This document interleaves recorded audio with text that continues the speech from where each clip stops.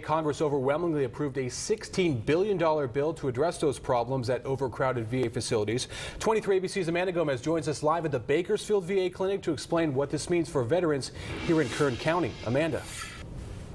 If the bill is signed into law, the VA would be able to hire more doctors and nurses. That means veterans who come to facilities like this one won't be stuck on a long waiting list.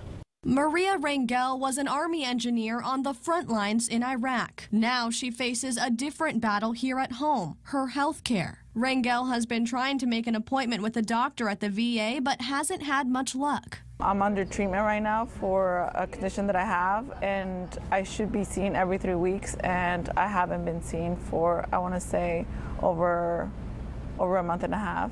Like Rangel, veterans across the country have been waiting for appointments. It's very disappointing and hard to actually, be on waiting lists just to be seen. But a bipartisan deal to improve health care for veterans would allow vets to go to private doctors if they're told they have to wait more than 14 days for an appointment. The same goes for veterans who live more than 40 miles from a VA facility. People who live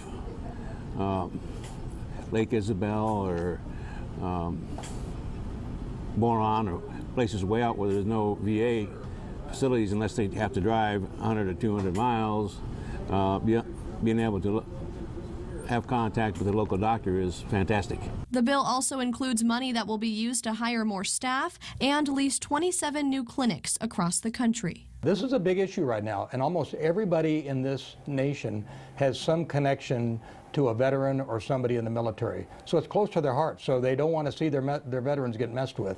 It's nice to hear because it feels like there's somebody out there that cares. And after 3 tours of duty, Rangel is now focused on staying healthy for her family. I have a 5-year-old to live for, and he needs me healthy, so that's my priority right now, and it will be great if I can see some changes.